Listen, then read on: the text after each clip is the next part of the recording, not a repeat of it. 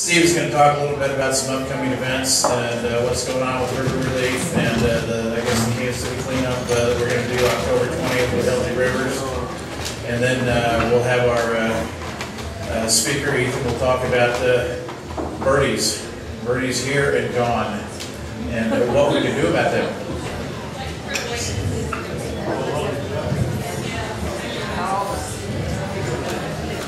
Hey everybody, my name is Steve Schnarr and I work for Missouri River Relief. We're one of the partnering organizations that helps put on the speaker series here, and it actually goes on every month in St. Charles and Rocheport too, which is pretty cool. And we're sharing a lot of the same speakers, so it's like a cross-state education on the Missouri River, a pretty cool thing. Just wanted to throw out a few events that are happening kind of regionally that we're helping out with. On October 6th, oh great, I actually have flyers for a St. Joseph cleanup here that has the wrong date on it. That's awesome. Good job, Steve. So, what's that? In Kansas City is the right date, believe it or not. But apparently these St. Joseph ones have the wrong date. That's great. We are doing a river cleanup in St. Joseph on October 6th, and we always have a lot of people from Kansas City come up for that, and hopefully we'll see some of you guys there. Then October 20th is the biggest Missouri River cleanup that happens anywhere, and it's at Cawthorn Park, and Vicki Richmond with Healthy Rivers Partnership. This is like the big inaugural event where we can work together and really kick things off in Kansas City in a big way. So we're really excited about that. I hope we see a lot of your faces. I already see a bunch of familiar faces, which is cool, including that one myself. And I also want to give a shout out to Dave Stouse and Fran Stouse. They've been taking all this stuff that we've all been learning about the Missouri River and trying to get into classrooms. And right now they're in the middle of a month-long project in North Kansas City, teaching kids about the Missouri River, what their relationship is to it, whether they know it or not, and how important all of our waters are to us. That's like really exciting, and I think that's going places. Thanks a lot, you guys.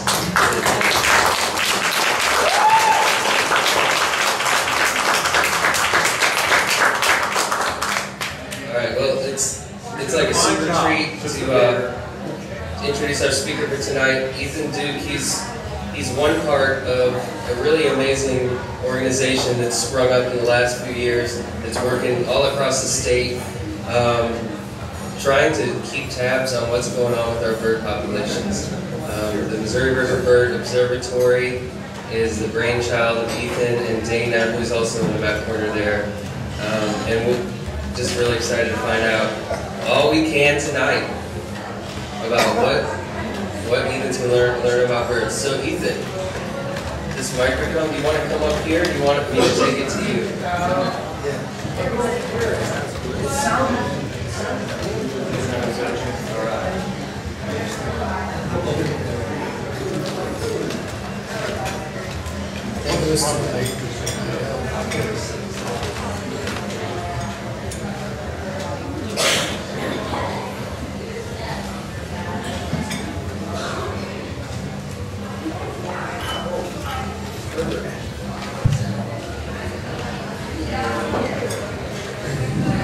Everybody hear me okay? Yeah.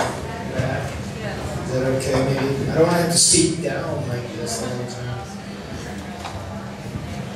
There. Alright. Well, it's a big crowd here. It's nice to see everybody's enthusiasm for the river. I guess that's why we're here, is just here to talk about the river. I'm here to talk about birds. I guess somebody talked about bees last night. Bees last night, so now we have the birds and the bees. Wrong program, people, if you're here for that. This is the Missouri River Bird Observatory, founded, like you said, by Dana and myself. There's me, and our dog that was, on a tributary of the Missouri River known as the Mississippi.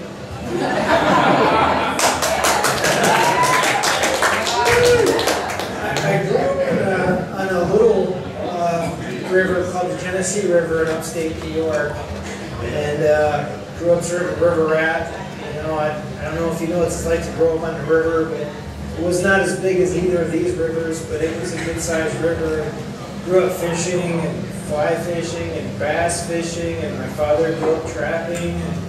Remember in the wintertime we cut off pieces of ice with a hatchet and float down the river on ice floes and things like that that kids probably don't do these days. I went on and I got a bachelor's degree in upstate New York, studied wildlife management, a really cool school. I'm using the GI Bill, which is really helpful. And I spent a lot of years just on bird research projects, working for state organizations, federal organizations, NGOs, universities, that sort of thing, just deciding where I wanted to go. And this person helped me out with that, because we decided we would co-found the Bird Observatory. Dana grew up in Chicago and discovered that she liked birds and things in Illinois, in college there, and then went on to Arkansas, studied woodpeckers and things up in Washington. And then did research throughout the U.S. and worked for another big bird observatory. We're a very small bird observatory. She worked for a big one out there, the Rocky Mountain Bird Observatory in Colorado is quite big. But here's our little one you find on the web. And if I don't cover things, I can't cover all that we do because we do a lot of stuff. But if you find us online, it is pretty useful. Our website has a lot of information on it. Organizational and project content is up there. It's pretty easy to navigate. We have upcoming events, but they're not as good as the ones that I find that Steve puts on out there. Those guys that look good, but it's there. The content is there. It just maybe doesn't look as nice as yours, but it's there. Our annual report from this year and our previous years on there, so you can find out about all of our stuff there. It's pretty condensed. This year, I think our annual report was like 38 pages, something like that. So learn about us there. And then if you're one of these people, now we don't do a lot of Facebook, and we do blog a little bit, but like our interns, like our intern that's back there now, Joanna from Wisconsin. Hi. And Hi, Joanna. She's always in the house. Yes. All right. Yes. Packers the boss. She said, but anyways, these guys put some content online for us that we appreciate on Facebook and that other blog thing. We write some blogs, but it's there. I'll touch briefly on the education and outreach. You mentioned the some program here, Steve, that's coming up with you guys with that education that's connecting kids to the river and that sort of thing. We work with that, but a lot of people don't want to support that funding. So we find ways to do it.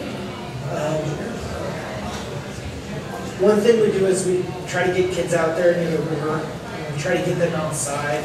We just got certified as Flying Wild facilitators by a national training program where we can actually facilitate, sort of teach teachers about connecting birds and bird education with their curriculums in schools, which is it's a good way to go. We learned a lot about making a good positive connection there with kids. You can't inundate them with things, like negative things, the river's wrecked and all this horrible stuff. You just put the blinders on later.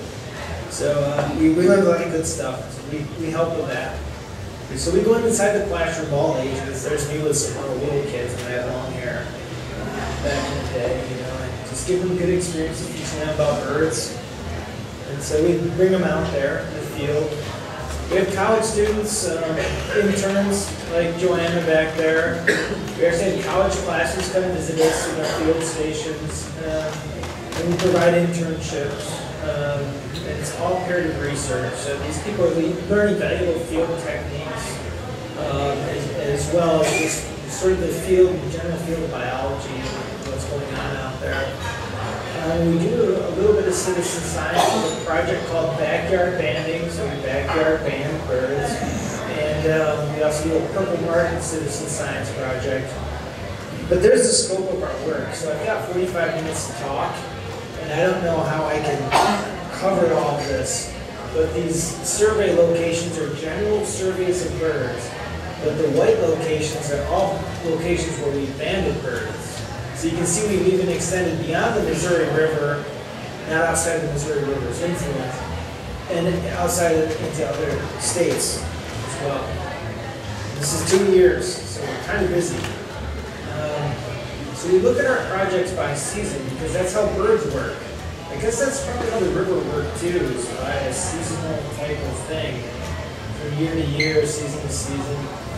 And we start with migration. So this is a bird's eye view. You're a bird, you're migrating, you're going from one cap to another, and you see the Missouri River out here. And you see all these corridors, and you see a fragmented landscape. Here's where we set up these little stations, banding stations along the Missouri River. All these birds are spread out on their breeding grounds. They're spread out on their wintering grounds. But in migration, they sort of condense. And it gives you that opportunity to get the best snapshot possible of this taxon. So that's what we do. We also study in the breeding season. Studying marsh birds, for one thing. First year of that project, obviously something that's very influenced by the river. We also look at grasslands. You think, oh gosh, he's going to tell me about grassland birds, and I'm here to learn about the river and talk about the river. Well, we're worried about the river and wetlands because of all that habitat loss of wetlands. We're worried about grasslands in much the same way. Grasslands are actually in bigger trouble than wetlands. But the same thing, the same major drivers causing us to lose the wetlands are the same major drivers that are causing us to lose grasslands. And primarily it's pretty aggressive, unrelenting, large-scale agriculture. And it's not really kept in check well, and we haven't come up with creative ways to deal with it. But we're trying to monitor these effects. And birds are a really good indicator of these habitats, particularly in grasslands. Here's one. It's still grassland, all grassland, managed grasslands now by the Department of Conservation in this particular area, trying to restore prairie. But they're slightly different grasslands. It's like having a swamp or a bog, or a bottomland forest, or a successional bottomland forest. And you're going to get different groups of species of birds within each. And if you measure those, you can tell how well that particular habitat is providing what the birds need, and probably a host of other things that are related. So we survey these things like for the Department of Conservation, but we've also begun this other project, working with the Audubon Society, where we study grassland birds on cattle ranches. Cattle ranches have to do with the Missouri River. Well, a lot of the large-scale agriculture that's been affecting the river is corn. 85% of corn or so goes to feed cattle and chicken. What if the people that are raising the cattle are feeding them grass instead of corn? So this is a project where it's still in early development with Audubon, but when you're talking to people that have 100,000 acres and they care about birds and they want to do something good, there's some incentive there. There's also some market incentive. Here's another breeding season study that we do here with purple martins. We ban them, but these people are tireless caretakers of these birds that raise these large colonies, that maintain them and keep very careful track of how well they're doing. They monitor their houses, and they report what birds return and how well they do. And we have these stationed along the Missouri River and even in Texas County. This year we banded over 1,200 purple martins. Trying to figure out where they're dispersing to where they're going. They actually stage after they get done nesting in places along the Missouri River, huge flocks, but they're sort of mysterious and hard to find. Backyard banding project, you might recognize that bird there, white-breasted nuthatch, nice little color band. Most nuthatches look a lot alike. You can't tell them apart. But if you put a color band on them, you know the individual bird. And so therefore you can keep track of what birds come into your feeder, how long it might live, how often it returns, that sort of thing. It's our backyard banding. And this year we're actually going to monitor grasslands in winter and see how the birds are doing there, because it's pretty well believed that a lot of our grassland birds struggle the most and suffer the most losses in winter. So if you manage a grassland for the summertime, are you also managing it for the winter time? So we're looking at full life cycle type of thing. Big thing that we do is we standardize our methods. We have several methods that we use to study these birds. The primary one is banding, these federal bands here. We do these general surveys, transects, and then you'll see a red transect line there. Somebody walks along it, like that guy in the blue shirt back there. He walked along many of these transects, and you count how many birds you see along that transect at certain distances. There's also point counts where you stand in one spot, count how far out they are, and then we use passive acoustic monitoring. This thing has little microphones over here on the sides, and it's programmed to record at any time that you want throughout the day or throughout the year. And you just collect your sound cards at the end and process the data that way. Sort of a new science. Why would we ban? Why would you put a ban on a bird? Especially if you might not even see the bird again. Or especially if the chances are very low that you can see this bird ever again. Well, one thing is to give us an idea how many birds are there. A specific project that might be more about how many birds are there. Maybe it's what species of bird that it is. Or what species of birds are arriving at a given time. When do they migrate? Especially with things like climate change, phenology of events is something that's very important to us. How long do they stay? The bird's not going to stay in some poor habitat unless they're absolutely forced to. If we provide a good habitat, they're going to stay longer, fatten up longer, maybe even reproduce there, or if it's a migration, just stay there long enough to propel them further in their journey. How do we catch them? I'm fast.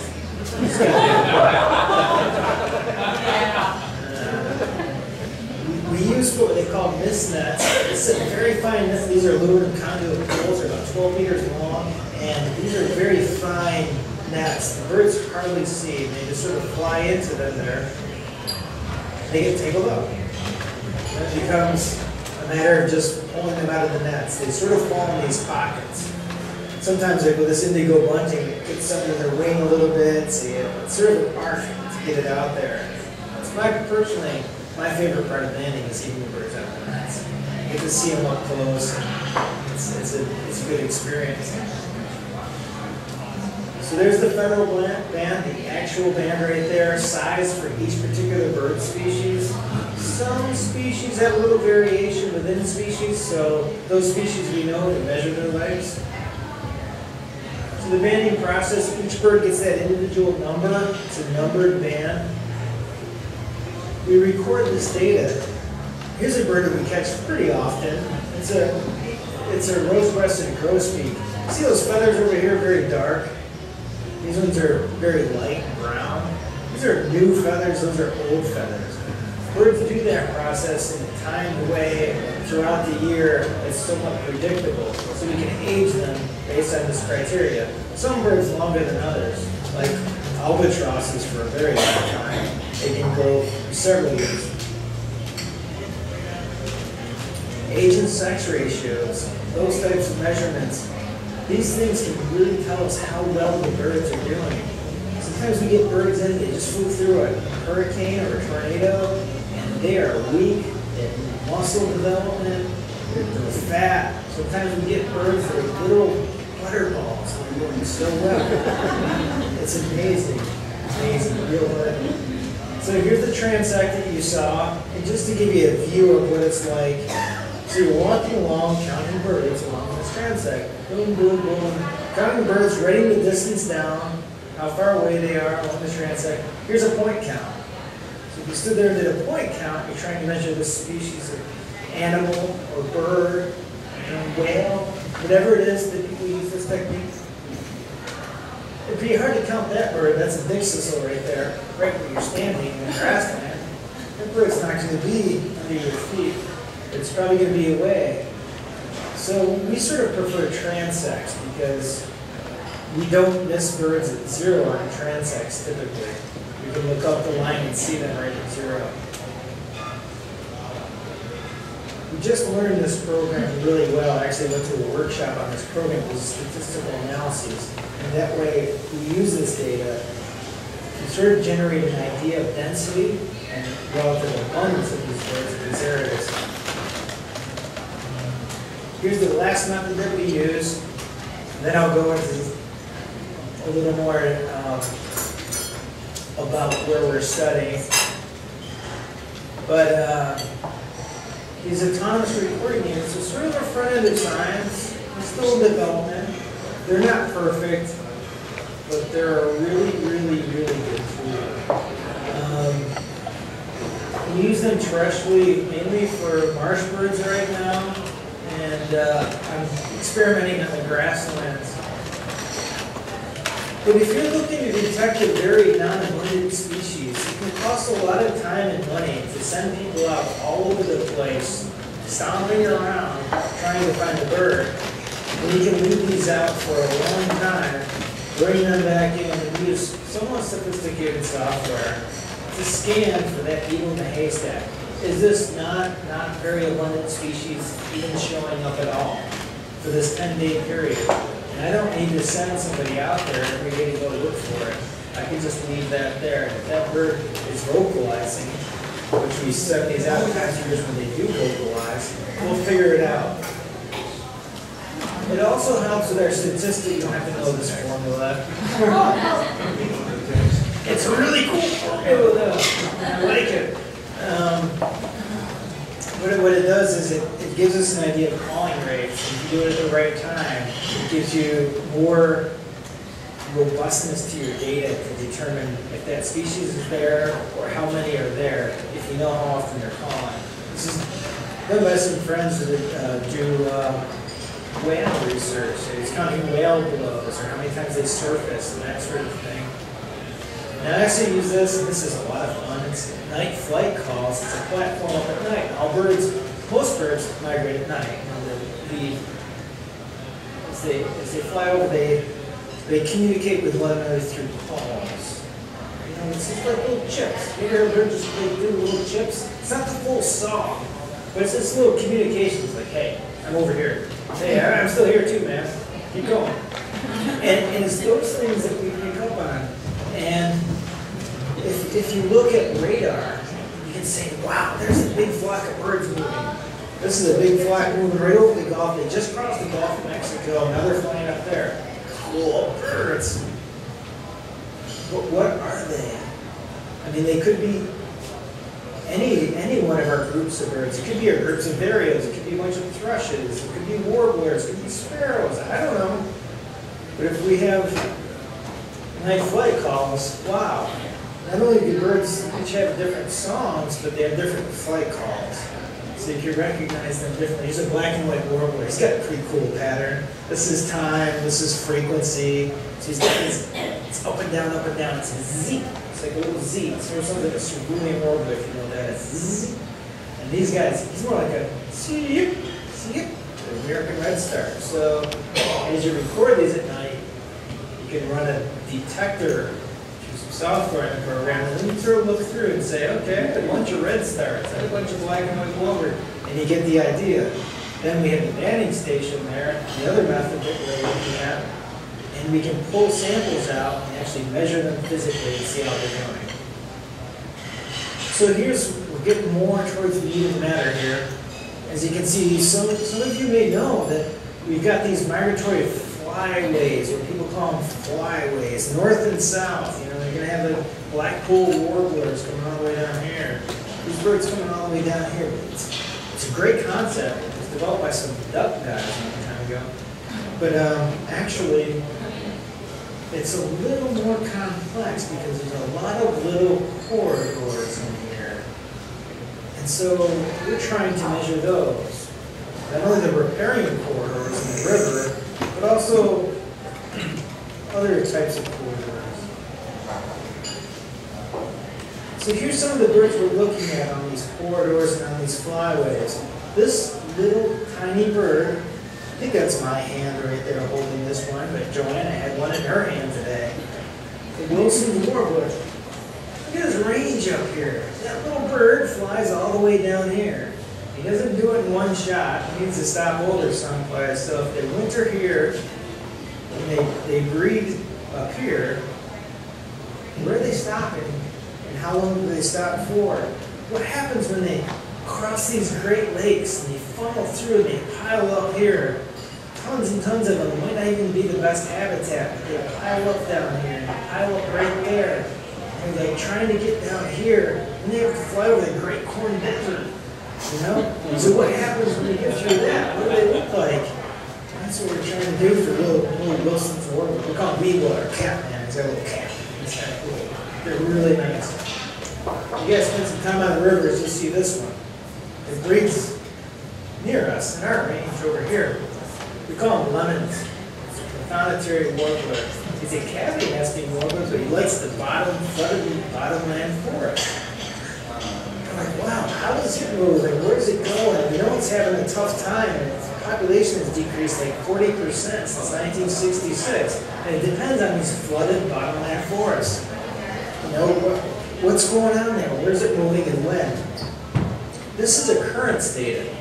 Watch where it comes from. It's migrating up, migrating up. Breeding seasons arrive. That's where it's breeding. Then it migrates back down.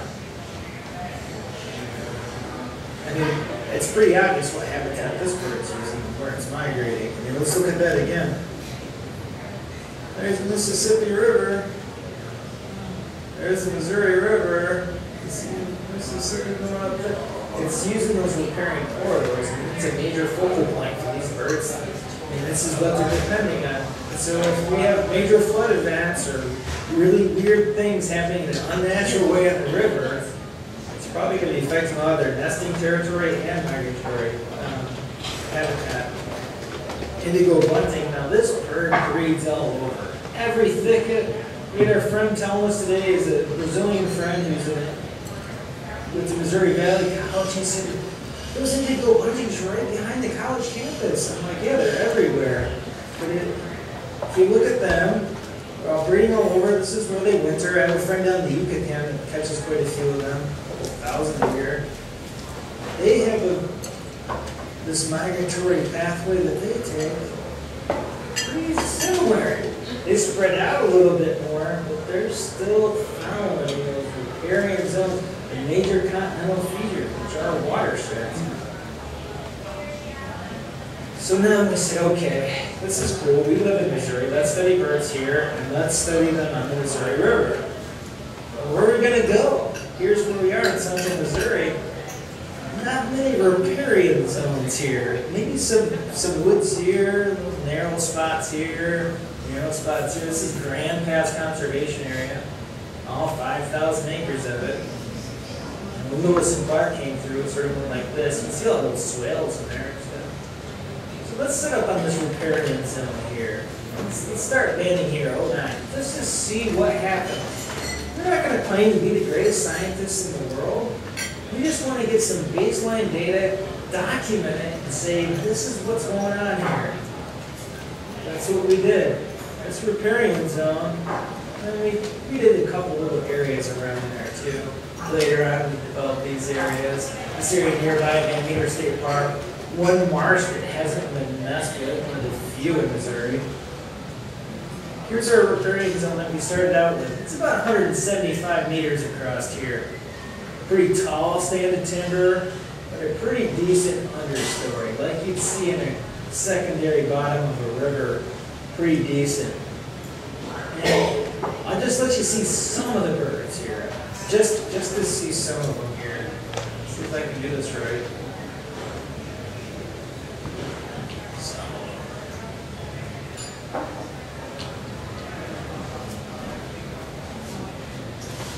There's our indigo bunting. Our lemon.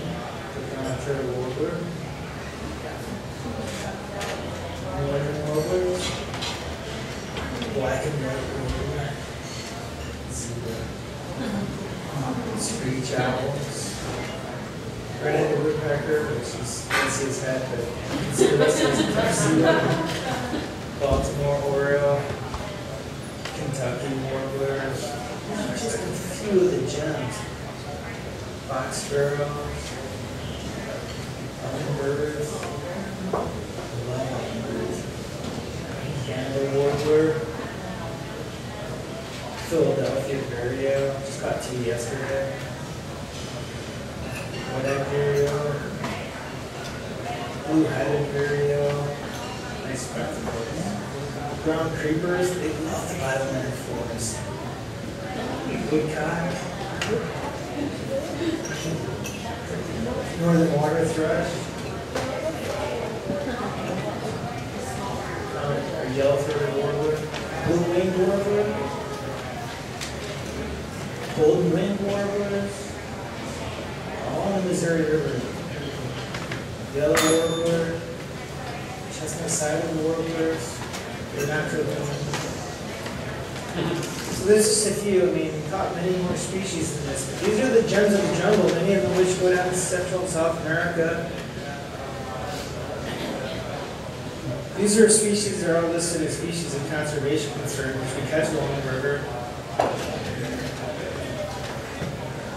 These ones here we catch generally enough information to say something about, something significant about these birds. Enough numbers of these birds are caught to say something.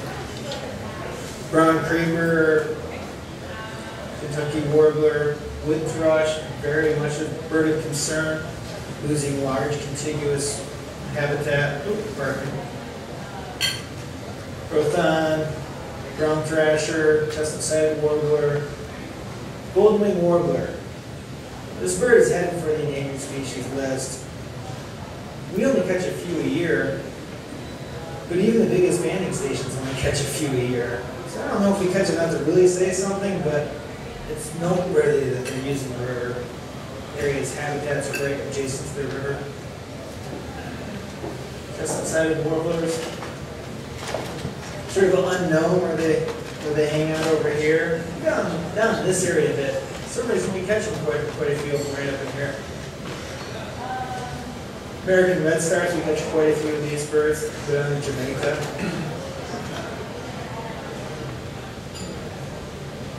Yellow-breasted chats, we catch quite a few of them as well. They love the thickets and the riparian areas.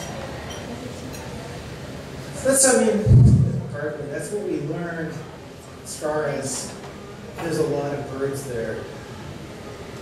Here's some of the statistics on the information. We got total number of birds captured each year at Grand Pass and Van Meter. Number of species. Then you have this net hour thing. What are net hours? Well, standards use a standard size net. 12 meters long. We say if we run that for an hour, that's 1 net hour. We run 20 at Grand Pass, we run it for an hour, that's 100 net hours. So we can measure 100 net hours. So here's Grand Pass, that little 175 meter riparian zone I was talking about. Well, 37 birds per net hour.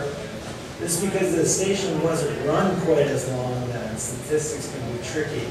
It was run during some pretty peak times with some pretty good numbers. Next year, these 2 years are more comparable. This is probably what we expect on average. What happened there? Wow.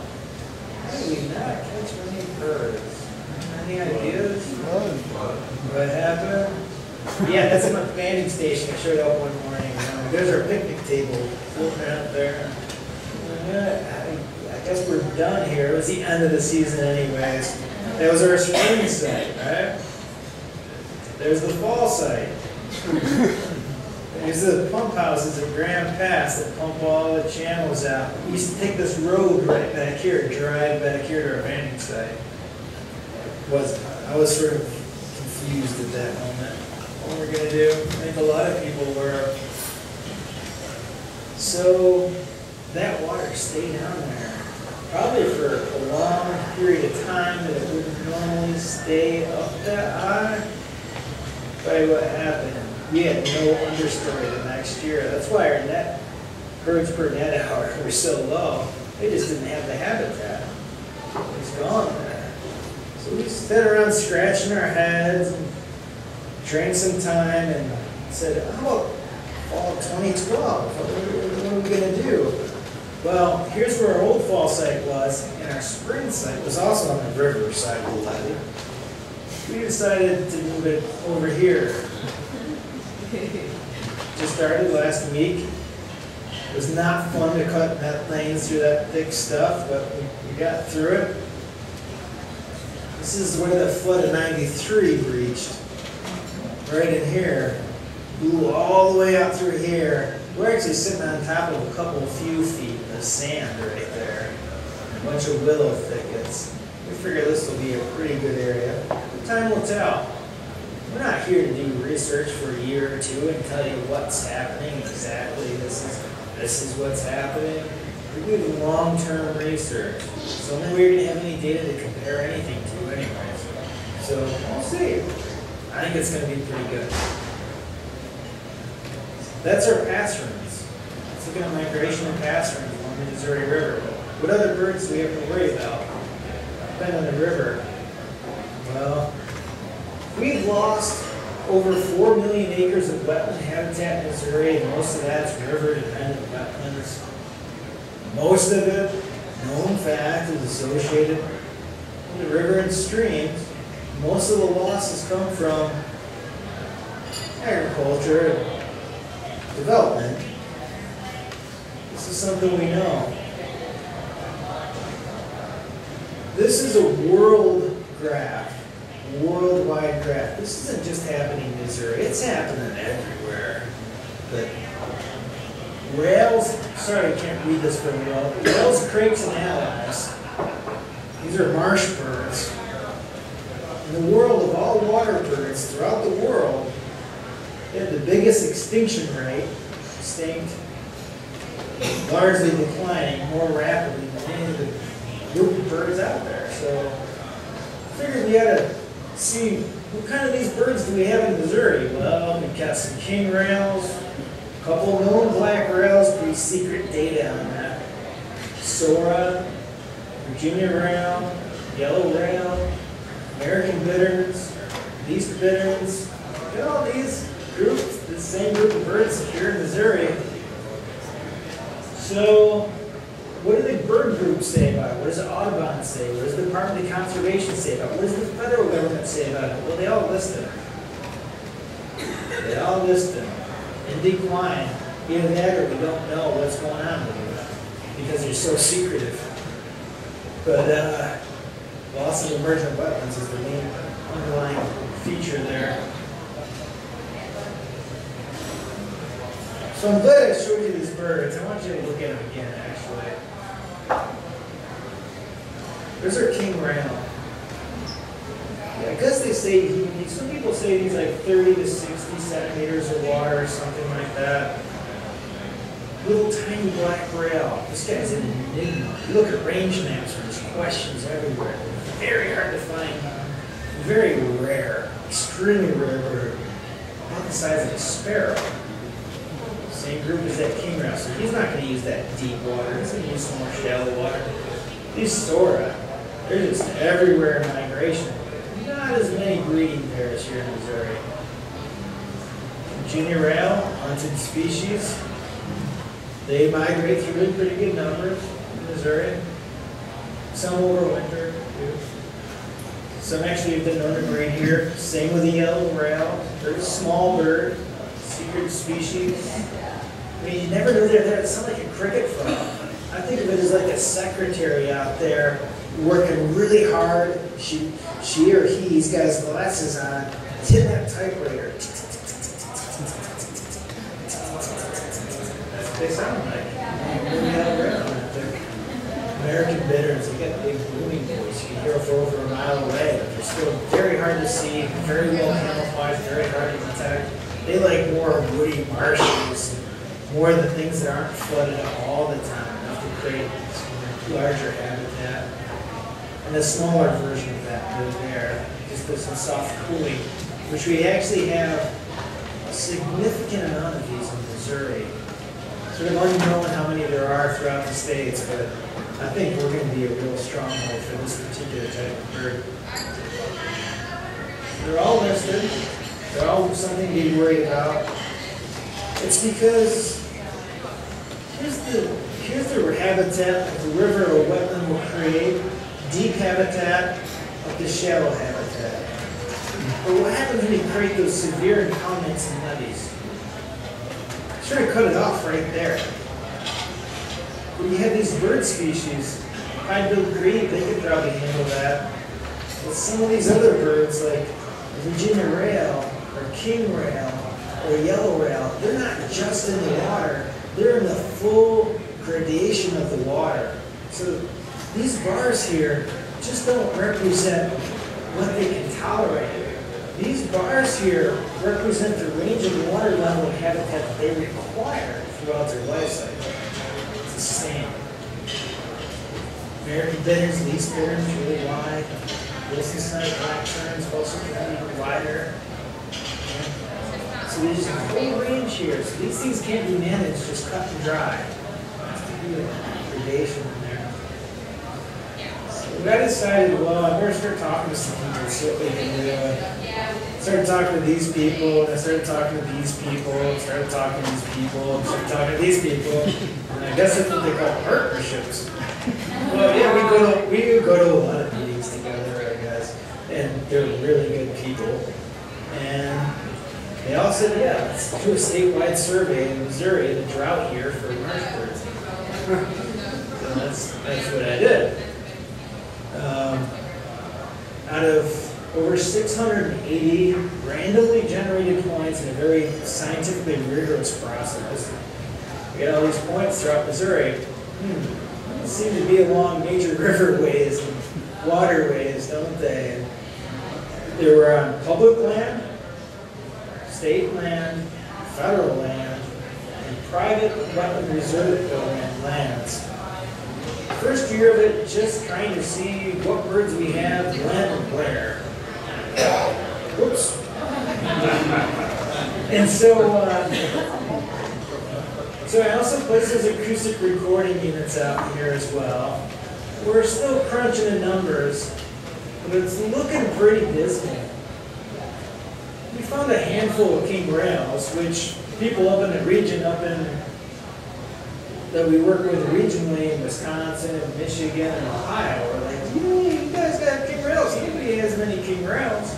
I'm like, great. Yeah, we got some least bitters, but I mean, looking at other bird species, I think we're going to have to refine our studies and focus on specific areas and really try to figure out where these birds are hanging out at all and what we can do about it better. And try to go from there and spread out from there. But what I am finding is these wetland reserve program things that people get involved with, whether it's because they care about birds or whether it's they want to make money or whatever the reason is, they get involved in these programs. They're doing very good things. And we're finding a lot of wetland birds in the wetland reserve program sites. So hopefully that's a good sign for some sort of impetus to change and to have private landowners and people do something more for birds. But what can we do for birds, for the river? You know, this is sort of where we're stuck here. That's why we're here right now. That's why I'm talking to you guys. That's why you guys have been coming to these meetings, other than like you're all pretty interesting, like talking to each other. It's what can you do? What can we do? Well, I mean, we know a few things we can do for the birds. One is keep your cats indoors. I like cats. But I've got friends in the Smithsonian, good friends, doing lots of quantitative studies on cats. And cats kill like over 1 billion of these birds that we've just been looking at every year. I mean, picture a little hummingbird that you're feeding every day. And that little hummingbird crossed the Gulf of Mexico, came all the way up there, bred with this beautiful male ribby throat, raising its young, and the male's worthless. The male just takes off. You know, then the cat nails the mama hummingbird, and then there's nothing left in that horror stories. So keep your cats indoors, and their lives are halved if you let them outside. It's statistically proven, so that's my point. That's one thing. Also, you can do housing. These little river birds here, these migratory warblers, have declined so much. Here's some kid, I think he's in South Carolina. They had a nest box program through an Audubon Together Green Grant and started putting up and monitoring migratory warblers. Those little guys like, yeah, I got migratory warblers, how about you? They're doing pretty cool. You can do those types of things. There's lots of other things you can do for the birds and spread the awareness. What about the river? What can we do? We're at a point here where there's a lot of economic power and pressures and things that are like, have a little more weight than we do. We're going to have to be digging a little deeper. We're going to have to get a little bit smarter. Because you know the people with power and influence that don't care about the resources as much are using their heads. So we're going to have to do something. Be positive and creative. We're smart enough. Organizations, whatever relief. I mean, how many other partner organizations do you have? Like-minded people that really care. Maybe most of them just work too hard to have the time to do much. But I mean, you can find them. We can all talk together. We can all do something. What we can do is vote wisely. Our friends just to vote wisely. Vote for what you really care about. If this really matters to you, vote for somebody that's going to be thinking about these things a little bit. Find solutions, be creative problem solvers. Giving positive experiences to people like that kid there. Most of all, enjoy it. Try to share it, enjoy it with others. Get them on the river, take them down there. So we're all here in the same boat. Not doing anything new. I don't know if you hear it. I don't think we have a sound hooked up. Maybe I can shoot with this thing over there. Here's some of the things I enjoy about the river here.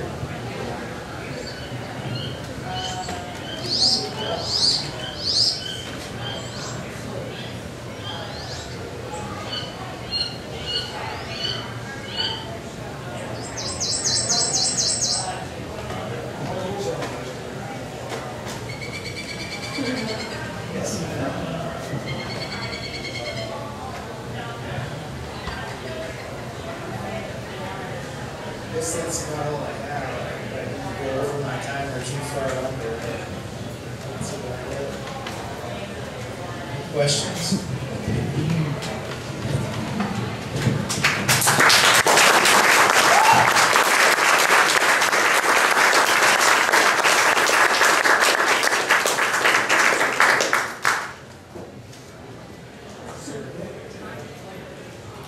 About the acoustic sounding devices, do you actually count birds with those, or do you just identify them? Can you count birds with those? Count the number of Did we different. jump back to that formula? That's really I could talk to you a long time about this. They want to know that. They want to know, can you count birds? Can you count whales? Can you count porpoises in the North Sea? Can you minke whales or whatever it is? Can you count these things? With one unit? Probably not. There's too many variables. Unless you know the exact song rate of those individual birds, you can never get a very precise number. But with an acoustic array, if you have many different acoustic units out there, then you have distance estimates, more refined distance estimates, and you have a better idea of the number of birds there. Yes, people are doing that now. There's a couple of really good studies going on in the East Coast with Pat's friends using that. There's huge arrays of microphones studying marine organisms using that. So you can, but it takes some work. Still on the front end of it. I think it needs improvement. So this was a bad year because there was no understory, right? Along Yeah, the river. So what do the birds do? Are they going somewhere else? Are they dying? Are they what's happening with those birds?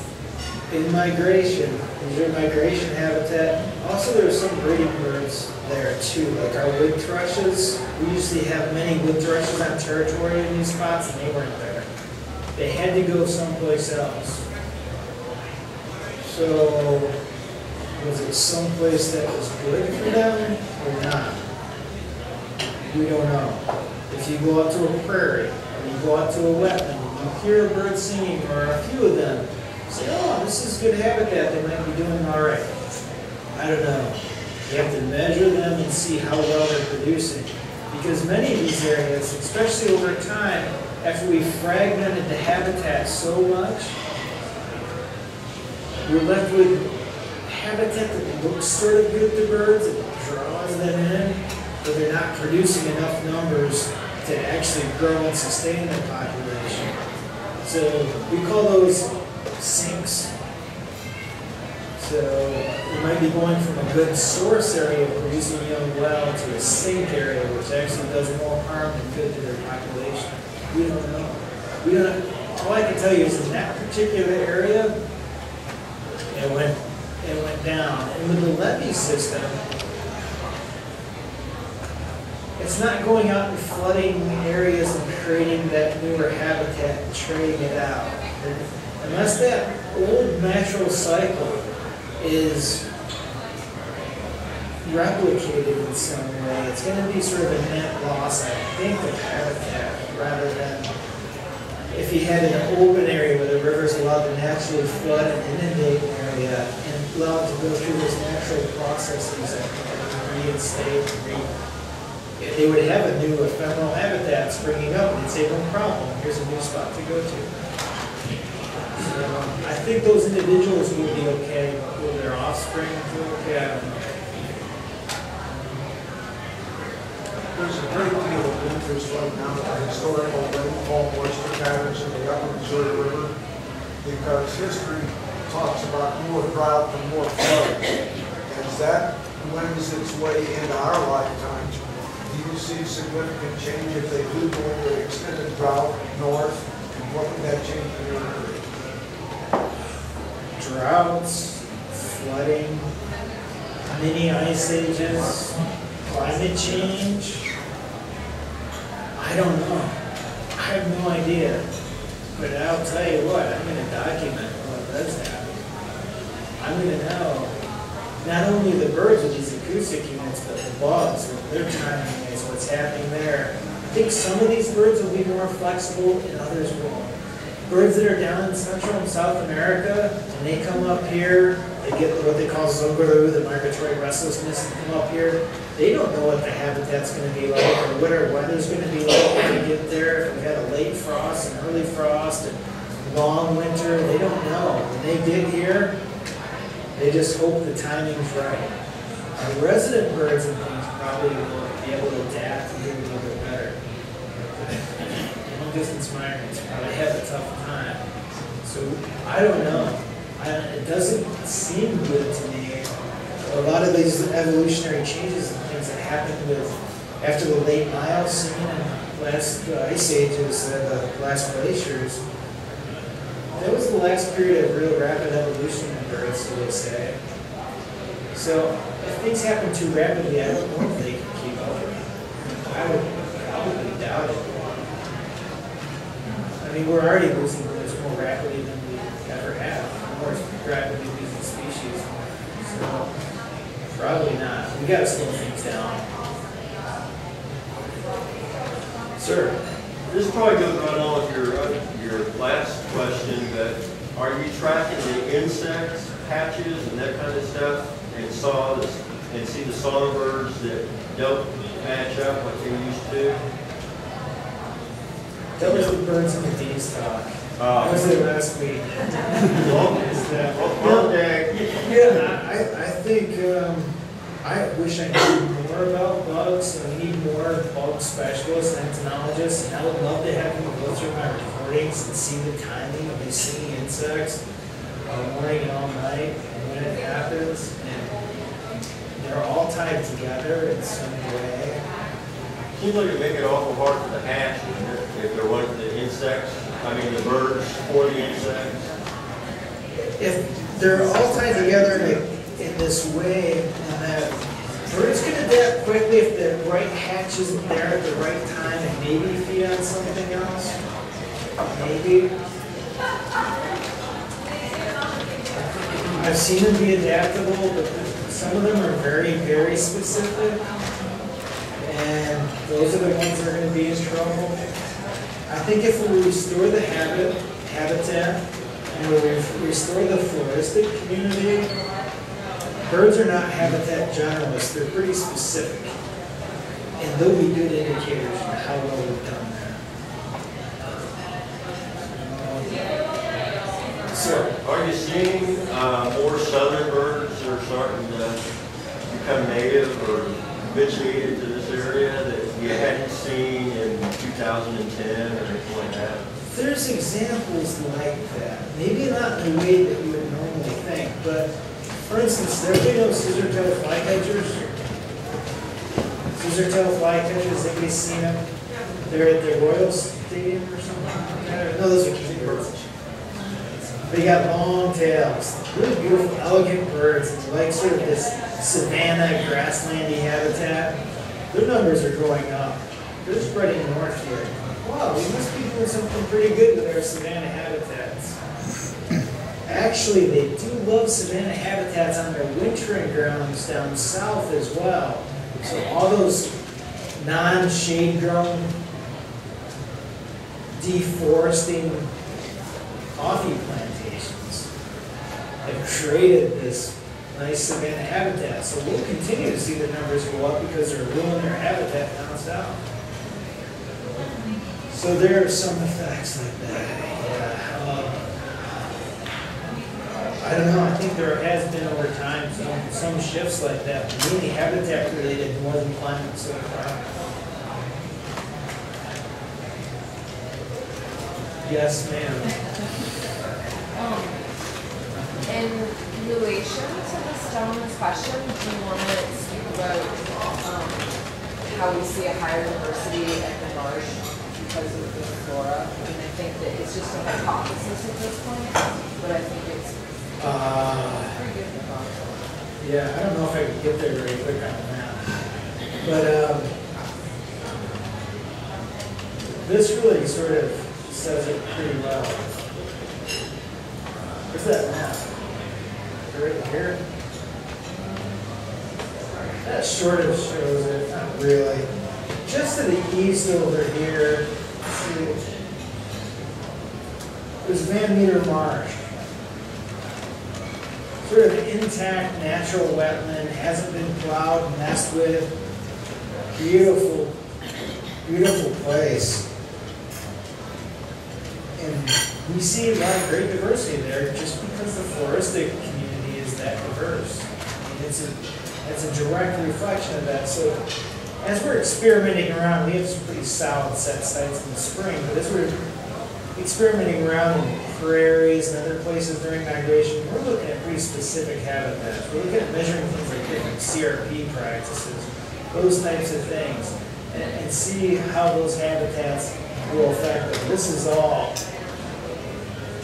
pretty thick, billowy, and not as floristically diverse as Van Meter, but it's in better shape than these things inside the levee right now. Is that what you were getting at? Well, I was thinking more of like desert birds or something like that working their way northward because it seems like it's getting hotter around here to me. Well, sir, it seems that way to me. It seems also that I talked to some biologists that are older than me and smarter than I am. They've been doing it a lot longer. these guys up north, they're sort of, some of their wildlife management plans, they're just going to pitch out the window because they won't be able to continue to manage for those species no matter how hard they try because of that climate change. It affects not only the native species and their movements and who's going to be there and who's not, but it also greatly increases invasive species propagation. But I think, you know, we look at these habitats the same way. We got wetlands, forests, different types of forests, different types of wetlands, different types of deserts, different types of beach communities, these things. I think with climate change, we'll probably have to invent new ones. There'll probably be different types of riverine habitats and different things that we've never seen in this hemisphere before. It'll be different. It's tough to keep up with.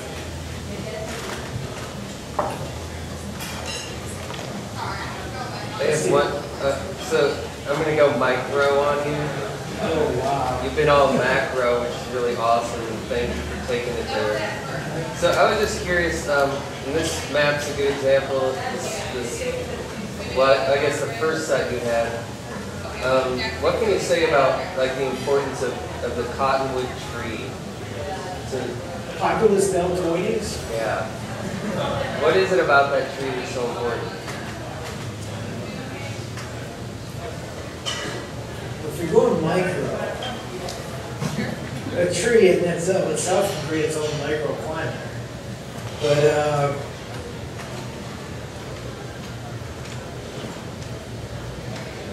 structurally, the tree is important. It also, I gotta go macro on it. In early history of the States, there's an old painting from New England where I'm from early settlers before we logged on. And one painting is called "We Dined Inside a Hollow Cottonwood Tree." There's like 12 guys at a table dining inside a cottonwood tree. And I think of a tree that size, and we had a few of them. Over the whole lifespan of that one particular tree, which can handle a lot of fluctuation in water, how many birds did that sustain? Whether it was through migration, through nesting, through whatever else. Just birds alone. What type of effect did it? How did it stabilize the banks where it was? How did it affect the landscape as a structure, as a pillar there? I don't know. How did it affect one species of tree? Pretty important, I guess. I don't know what else to say. When did they show up in Missouri? About 9,000 years ago when they started? Probably, I mean, we were naming boreal forest. So after the last 9,000 years, probably quite a bit. Is that good? Awesome.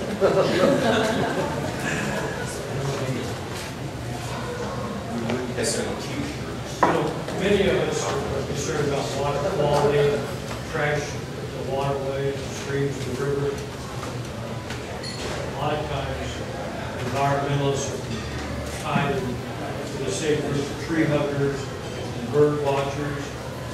The educational events for our children in schools today. You see the pictures of the birds in your hand, they're enamored with that. The science is just incredible, and that gets them excited. But we don't tell them what happens if all the birds were eradicated tomorrow. We understand that if you run out of water, which is not a renewable resource, what happens and how important that is. Well, we don't eat those birds, and so a lot of politicians, a certain part of society, so what? We don't have the birds, so what? And they don't understand the impact that has beyond bird watching. And what do you tell them? How do you get their attention as to how important these birds and migratory routes and patterns are? Thanks for opening that can of worms. It is an election year. Yep. No, I mean, I sit around with a lot of people with alcohol partners and stuff, you know. People have been doing this type of thing their whole lives. And, you know, first I don't believe, I mean, I grew up hunting and fishing, and like, my favorite meat is duck, and I study birds. And I know I'm sort of confused. I don't believe in any of the polarizing hogwash of like and all that stuff that's out there. I guess I'll start with the first part of your question, and that is, what do you tell the kids? What we learned really is at that last Flying Wild facilitator training, national training, they did this study on these kids. There's 40 or 50 kids. They brought them up, telling them about Rachel Carlson, Sound Spring, all that stuff. Told them over and over, made them extremely conscientious, and they found out when they got to be out of the house after teenage development, anybody bring up environment or their diet or that conscientious perspective, and they just put on the blinders. They acted like somebody that was amused. Is that much of a reaction to it? So how do you do it? Give them good positive experiences. We show them why we love it. And if they can't see it, there's nothing else we can do. I don't know what else to do. But that will be our solution, I guess. That's mine. I don't have any great ideas. That's why we're here. We got to put our heads together and figure it out together. I mean, if those are the exact questions we want to ask, or is there other questions we haven't even thought about asking yet that might propose the solution eventually?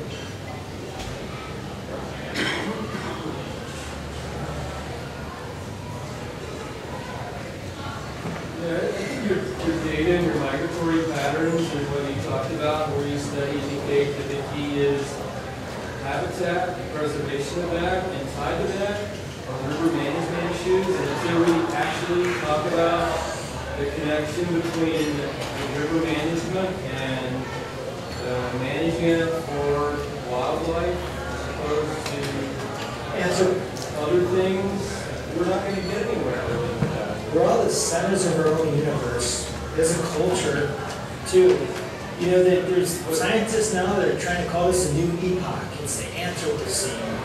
It's dominated by people. That needs to be your advocacy, because there's research, like birds, I mean, the cats kill a few, they kill some songbirds, I don't want to discount them, but recent studies indicate that's not their primary predation. In fact, it's very little, and your maps indicate that it really couldn't be that big of a problem.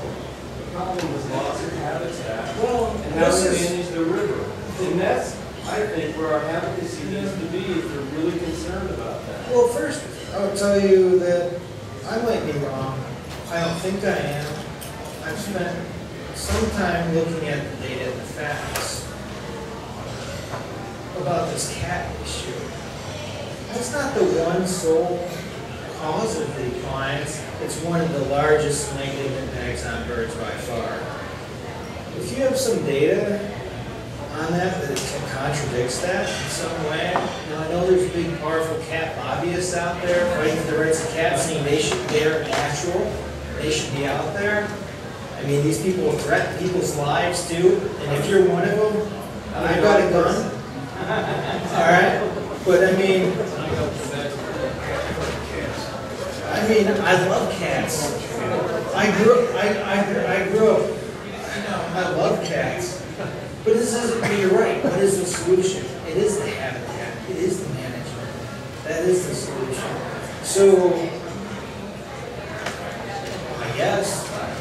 I mean, there's people connected to that. There's people connected to the management. You know.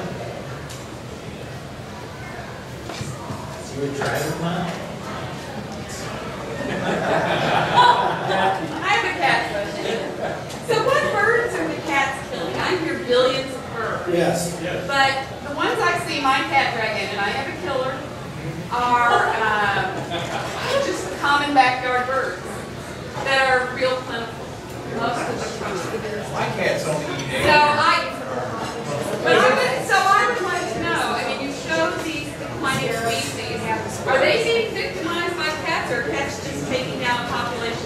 depends on where you're at and the habitat. You know, if you're living in the country, you're probably gonna take out some rare birds, but if you're living closer to an urban environment, they'll probably hit more house sparrows and starlings, stuff like that. But if you're out there next to one of these prairies, they're probably hitting hens, little sparrows, and grasshopper sparrows. They're not getting any warblers. No? Right? not bringing them home, they're already. They don't get up, I mean, most warblers are up in the air. Are you looking for me to justify you having your cats outside? Yeah, give me some help. Well, I know a lot of people that You know, a lot of us have cats and have experience with cats, and we hear these stories in the Smithsonian and these studies, and you're talking about counting, and can you count? And what you really told us about was we now have a more sophisticated method of attempting to count. But we're not really counting, we're just getting a better idea because we have more data. Those bird eating studies are all extrapolations. And Absolutely. all of this, everything we talked about here tonight, all comes back to connectivity. It's all connected. And that's what we need to teach, is that it's all connected. And just because we don't understand all of the nuances of the connections, there's no reason to assume we can do away with them. I mean, the first rule of tinkering is don't throw away anything. You can take it all apart, but you don't throw it away. And we're certainly taking it all apart. We don't know how we're putting it back together. But it's all connected. Whether it's the cats who are not out in the wetlands eating birds, but are eating other birds, or it's the loss of habitat. And that's one of the main things we don't talk about. We talk about keeping the cats in, and we're talking about, you know, providing birdhouses, but we also have to talk about providing their natural habitat and natural, you know, leave your dead snag up, plant the food sources for the birds, plant places where they can stay in the winter, you know, because we are destroying their habitats, and those that can adapt to other habitats, and others are going to be lost. I mean, that's part of the so-called natural selection, and we are part of nature. We are not separate from it. You know, so it's all connected, and that's what we need to teach.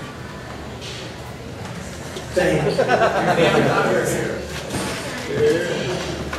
So is there a conflict here? Is there a conflict with the cat thing? Is there a conflict with that? Leave the cats out. Yeah, no, keep it. Our Kristen is not out of the house. Keep them in the house. Yes, let's let the cats out. Yes, I agree. No, it's politically correct to keep your cat inside. You're saying you're keeping your cat inside, but the data, I don't get it. I hear numbers of birds, but I don't know what the total population of birds is. You know, what I think percentage those of are East Coast birds. Which one do they take?